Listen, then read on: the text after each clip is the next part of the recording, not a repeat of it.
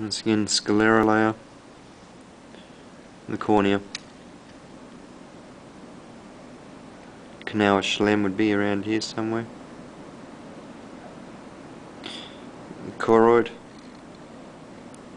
Here we have a ciliary body just behind or posterior of the iris.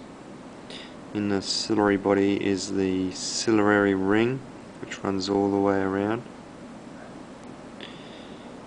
Then we have the ciliary muscles, ciliary glands inside here, ciliary processes, which then run into the suspensory ligaments, which suspend between the coronoid processes and the lens right here. Once again, this is the iris with the pupil.